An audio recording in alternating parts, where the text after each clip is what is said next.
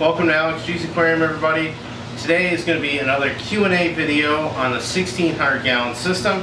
Went ahead and I took a few of the questions that have come up either in comments, on forums, or questions that people have asked me in person about the 1600 gallon system. I just want to take a little time just to address those questions in a video. And the first question that has come up a lot lately is, when are you going to be putting fish into the 1600 gallon system?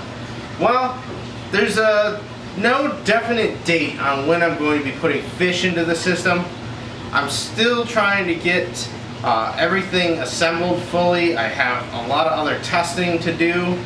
The bracing system on the 720 gallon tank is under test right now. And until I get all that stuff completed, I won't be able to put fish in the tank.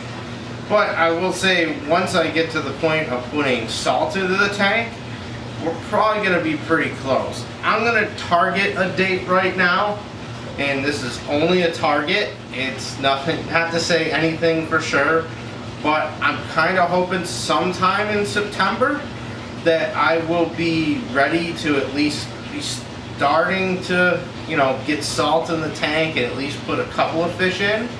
It's not going to be anything major. I'm going to take this very slow. Just because once I get a few things in here, I've got to make sure that I have all the equipment that I need to start off. And once all that stuff is finally all connected and completed, then I'll be able to start putting a little bit more effort and energy into getting all the livestock for these tanks. And it's going to take a long time before I stock up fish and corals in this, just because of the size of these tanks. I want to really take my time and be a little picky and choosy with what I get. And that leads me into the next question, of course, which is, how is the bracing on the 720 gallon system working? Well, let's go over there and take a look at the tank real quick and talk about it. The bracing on the 720 gallon tank has been completed for a few days now. I put the last screws in the other day, which there'll be another video that talks about the end of it and the final assembly part. I honestly prefer not to think about it right now because it was a torturous nightmare completing it between the two tanks, but it's over. The tank's about 3/4 of the way full. This is the greatest amount of water I wanted to put in this tank right now. Reason being, I don't have drain line bulkheads or plumbing reinstalled yet. I still have to finish narrowing my walking platform, install it just to see how it fits, and then I'm going to go ahead and all the L brackets I put on this, I'm going to just hit them with a quick coat of paint just to give them one extra level of protection really quick. And I have to do that before I reinstall my walking platform. Once the walking platform's reinstalled, I can go ahead, dry fit my plumbing. I've already got all the plumbing fittings that I need. In the meantime though, I can't say whether or not the bracing system is successful or not. I'm going to reserve saying anything on it until we get a more complete test, which means I want this tank completely full, the way it's going to run, and have full water in it. I could say at the moment, the tank still has water in it, which I haven't seen any type of bowing or issues as of yet. It's only been a couple of days though, and I need to let this take its time and soak for at least a couple of weeks. In order to take this tank and get it filled up, I went ahead and drained the 480 gallon into this and then lowered the level down in my sumps, along with a little bit of my RO water that I had in storage. Go ahead and talk about another question I've been getting a lot on the 1600 gallon system. The 480 gallon tank. Well, it is drained, although it might seem in the camera at least that there's a bit of a line, and that's just a line of dirt from where the water was when I drained this down. It left a little bit of a film on the glass, but I'm not worried about it. This tank will get filled back up in probably the next couple of weeks. But I'm going to use the opportunity of this tank being drained to complete the aquascaping process. And what do I mean by that? Because, I mean, obviously the tank's aquascaped already. There is one missing component though, and it's a question I get a lot, and it's, are you going to add sand into these tanks? And the answer for that is yes, but only in the 480 gallon tank. The 720 gallon tank is just simply too deep to effectively put a sand bed in there and be able to keep it clean. The other reason being that I plan on keeping a lot of puffers, potentially triggers, large wrasses, large angelfish, all things that would love, for the most part, to eat a cleanup crew for your sand, such as even sand-sifting starfish, all the crabs, the snails, sea cucumbers. And with the amount of waste that's going to be generated in that tank, I'd rather just keep a really heavy water flow in the 720 gallon tank. But I also want to keep a nice sand bed because I always love the natural look of sand. I love a lot of the corals that like to sit on the sand, and I love a lot of the small wrasses that love to have an environment where they have the ability to bury themselves in sand. The type of sand I get, I will say right now, yeah, I'm going with Carib Sea. I've just used that sand for a really long time. It's readily available. I'm just getting dry sand. There's definitely going to be a big storm of dust if I go dumping tons of sand into the 480. So while it's drained, I'm going to go ahead. I have already got a sand order in with my local fish store. And when that comes in, I've got 3 different grain sizes I went with. I'm going to wash them, mix them as I kind of see fit. I plan to have a very heavy flow over here. So some of the heavier grade, I'm going to concentrate more in this area, where the smaller stuff, I'm probably going to try to keep more in this half of the tank. Hopefully in the next couple of weeks, I'll have it in and get it into the tank so that it could be refilled. That's the plan with sand for the 1600 gallon system as of right now. And I'll of course keep everybody updated as progress on that goes forward. So let's talk about the next question, back in the fish room. Another question that has come in, just kind of a general question, has been about the camera I use to film Heating with Fire Part 2. And I use a thermal imaging camera to do that. Now, I know I did have at least one comment where someone did not believe that I actually have a thermal camera. And I want to say that it was not a phone app I used for that. It was a genuine thermal imaging camera that I have, and that is what I was using to film that video.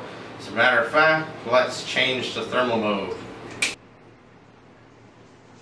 Now you can see me in thermal. I'll also kind of swing back and forth between this and regular camera shots so you can see. But just to kind of show everybody, I have a glass here that's just filled with ice. Now IR cameras cannot see through glass. It does deflect it. But I will go ahead, and you can see my hand here, and my fingers probably are showing a different color because I touched some ice. And we'll just demonstrate here that as you hold something like an ice cube, you can see a vast difference in the temperature of your hand or wherever else the water is dripping. And that is kind of how I'm showing that this thermal camera is real and it's not some kind of phone app. Another thing I can demonstrate here really quick is I have a little block of wood here, which is obviously room temperature. And if I put my hand against it here for a few seconds and let it go, you're probably going to see my handprint here. I can't see it. It just looks like a little wet spot. But you should be able to see that temperature difference in the wood. Just want to say about the thermal camera real quick. If anybody's interested in seeing something imaged with the thermal camera that's aquarium related, let me know in the comments down below. I could definitely do some thermal imaging of things like pumps or lights so that you guys can see what kind of temperatures are running at. Definitely as I get further along in this build and I get things going, I'm going to be using the camera more just to kind of search things out, find out what's generating the most heat in my fish room. And I just want to say, let me go ahead and switch off a thermal. And you can see me now. I still have my glass of ice here and the 2x4. Let me go ahead and grab the camera here so you can see it. So this is my thermal imaging camera. It actually attaches to an Android phone. So I'll give you guys a close-up here. It is a Therm app camera, And there is an Android application to drive it. You need to have the camera, of course, to run the actual device, otherwise the app doesn't work. But this is my thermal imaging camera. Another question I get a lot is, when is the Heating with Fire Part 3 going to come out? As everybody wants to see whether or not this heating system using my hot water tank is going to work.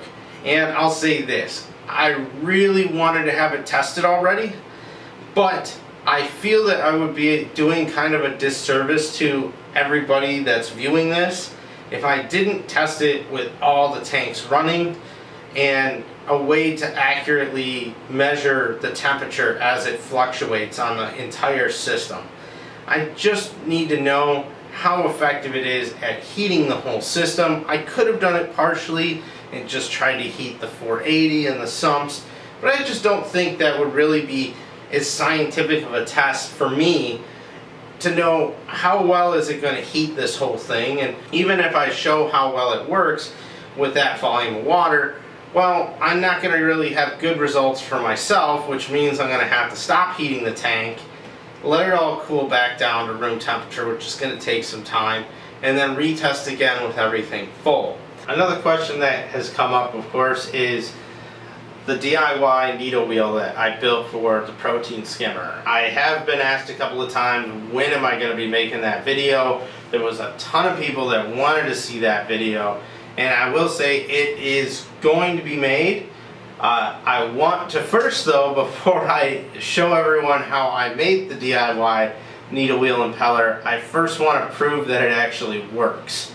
That means I have to wait until I get salt water in this tank and I could actually fire it up properly and get this skimmer rolling, and I can see just how the bubbles are coming out of it. I'll then complete my second DIY needle wheel and test a couple of them out for everybody so you guys can see the differences between that, a standard impeller. So stay tuned, that one will definitely be coming up. The final question I'm going to address today on the video is, what am I going to use for water flow in the 1600 gallon system for the 480 display and the 720 gallon display? I'll start off by saying we have the refill hammerhead return pump, which is probably giving about at least 2,000 gallons per hour of water flow to each one of these tanks, which is kind of a good little start of water flow, but obviously there's going to be supplementary water flow needed.